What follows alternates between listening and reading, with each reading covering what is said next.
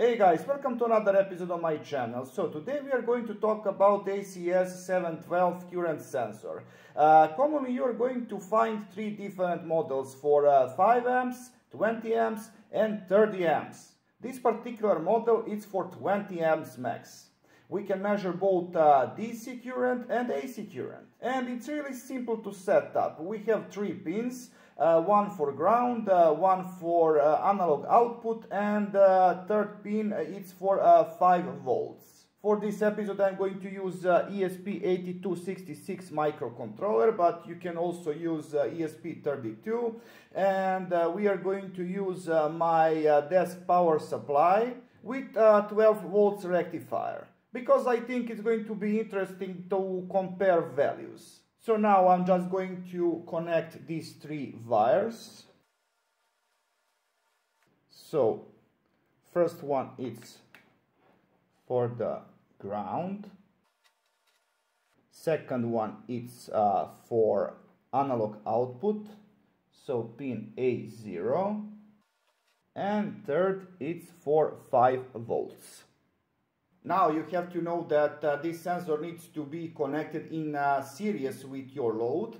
So what I'm going to do, I'm going to plug in this wire first. This wire is from negative terminal from my rectifier, and second wire it's from negative terminal of my desk power supply. Only thing that I can complain about is actually size of these terminals. It could be problematic with thick wires. Alright, now I'm going to plug in my power supply. Alright, and now we are going to deal with the code. Now, if you have not already, please create another project and open your platform INI. You need to add one additional line. With lib dependencies, you have to add a link to this GitHub repository. This is definitely, by my opinion, the best library for this purpose. So I'm going to open main.cpp and I'm going to include this library. So it's ACS712. And we are going to create object of this library, ACS712, call it sensor. And we have to provide the 4 arguments. First argument is actual pin that we are going to use. So with my ESP8266 microcontroller, I'm going to use pin A0. Second, it's voltage of your microcontroller. My microcontroller is supplied by 5 volts. And now maximal reading value for your analog read function. In my case that is 1023. And now fourth argument is actual resolution. And what is that? If you open your platform INI, copy this link and now open your favorite web browser. Paste this link into address bar. We are going to navigate to GitHub. Scroll down, and in here you are going to see a resolution. So what we have to provide as argument, it's this column, millivolts per amp. And in my case, because I'm using 20 amps model, I have to provide number 100. So fourth argument in my case is going to be 100.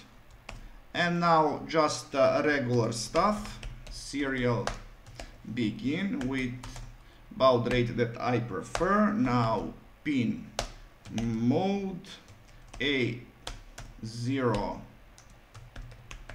input, and this is important, sensor auto midpoint. And in this way I'm going to avoid to calculate these things myself.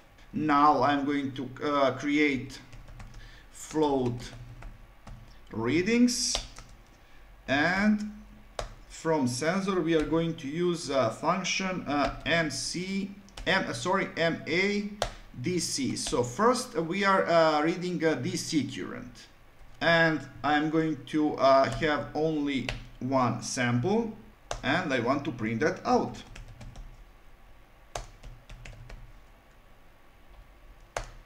Print ln readings. And keep in mind, because I'm reading from negative terminal from my rectifier, I'm going to get negative values. But for the purpose of this episode, it doesn't matter. And I'm going to make delay of 1 second. Okay, I'm going to build and to upload this piece of code. All right, I'm going to open my serial monitor. Alright, we already have some readings. So my desk power supply, it's taking some current. Alright, you should be able to see my microcontroller and the sensor, and now we are going to make things more interesting. So I'm going to set voltage to maximum, 12 volts in this case, and I'm going to select amps, and I'm going to allow this out. Okay. I have connected one vacuum cleaner to my power supply, and we are going to give some juice to it.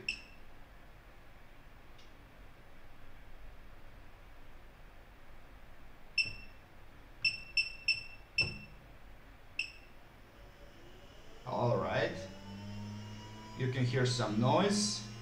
We are also getting readings from our sensor. Give it some more, like 3 amps.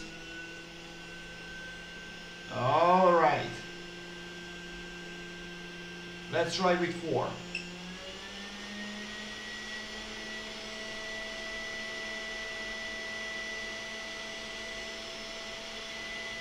Alright,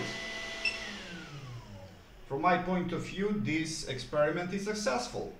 Now I'm going to unplug this power supply for security reason, and now we are going to measure DC current. In order to do that, I'm going to unplug this wire. So we are not going to deal with DC part right now. We are going to deal with AC part. And of course, if you don't know how to deal with electricity, don't. Find someone who knows, because this thing can be extremely dangerous. As I said, these terminals are really small. This is the biggest problem with this sensor. Alright, and now I'm going to connect phase to power supply in order to measure AC current. All right, now let's deal with the code. Okay, now we're not going to make too many changes. What we are going to do, instead of MA DC, we are going to use function MA AC sampling. But in here we have to provide 2 arguments instead of 1. We have to provide frequency. So if you are in Europe or in most of the world, you are going to set this value to 50 Hertz, and if you are in United States, you are going to set it to 60. Or better, check with your local power supply company. So I'm just going to save this code, I'm going to build it and upload it. Okay, now I'm going to open my serial monitor in order to see what we have. And we are already getting some readings. That's because my desk power supply is taking some juice. Alright, we are going to perform the exact same experiment, but now we are measuring AC current. So I've set 12 volts, almost 12 volts, 11,2, and we don't want 6 amps now. I'm going to change that to 1 amp for start, and I'm going to turn it on. Alright, my vacuum cleaner is taking some juice, and I want to deal with amps. Alright, I'm going to rise value. Okay, our sensor is picking up. Let's go with 3 amps. Wonderful. 4 amps. 5. And let's give it 6. Great. At this point we were taking 1 amp from AC side. So guys, that's all for this episode. I hope that you learned something new and interesting. So please like, subscribe, and see ya!